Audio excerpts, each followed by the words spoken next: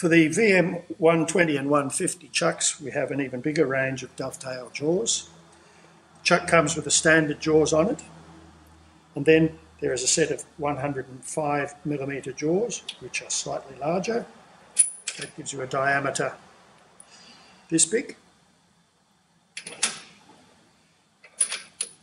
After that, we have the 128mm jaws, another step up, with this diameter. Then we move up to the 148mm,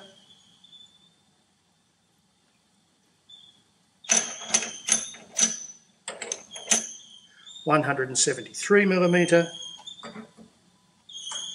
198mm, and then all the way up to the last set, 223mm. All of this full range of dovetail jaws have various uses. They all have one thing in common, that they have the dovetail both internally and externally, and that can grip a spigot on the base of a bowl or can expand into the recess in a piece.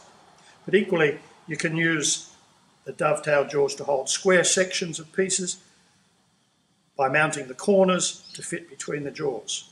Slightly open, you can fit any large section of wood. Here we can see the dovetail shape of the jaws. That's the internal dovetail, that's the external dovetail.